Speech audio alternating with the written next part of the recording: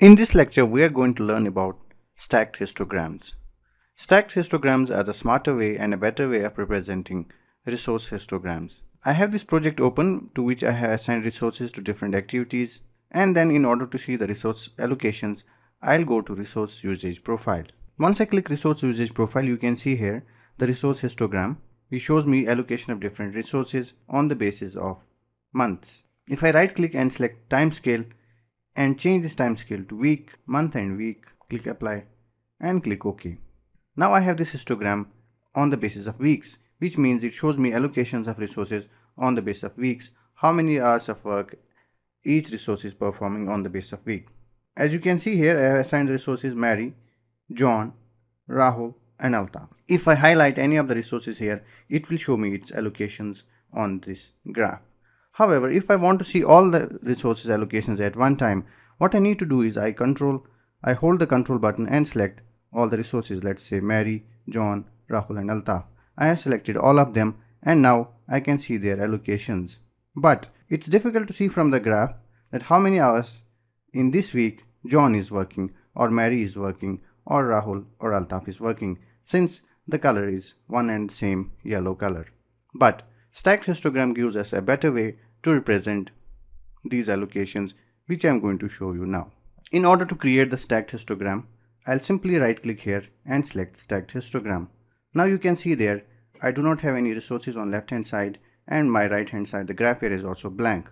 Now my next step is again right click and select resource usage profile options. And once I select resource usage profile options, I'll go to the data tab here and then select pattern color so that I change the color for each resource. I will click the add button here. First one I want to select is Mary. I will name this filter as Mary and select the resource ID of Mary here, where resource ID equals, so I am creating a kind of a filter with different colors, Mary. I'll simply click apply, click OK.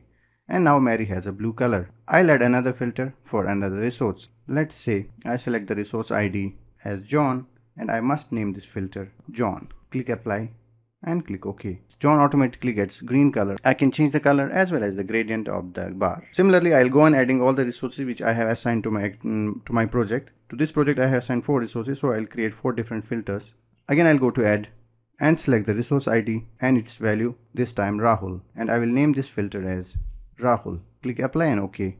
Now I'll add the last one since I have the last resource. I'll select its resource ID here, Altaf, and name its filter as Altaf as well. Click apply and click OK. Once I have done this, I'll click apply and click OK. Now you can see here I have got a very beautiful graph here with Altaf, Rahul, John and Mary displayed in different colors. So if I look at this graph on 6th of August to 13th of August, I can see that Altaf and Rahul and Mary are allocated in this graph or in this week. Similarly, if I look at this week here, I can see that John in green and Mary in blue and Rahul in yellow are allocated. So it's a better way of representing the resource allocations. Now if I change my time scale to month, let's say I change it to quarter and month and I apply, it gives me a much beautiful graph than the one we use when we are using the normal histograms. Now you can also print this graph.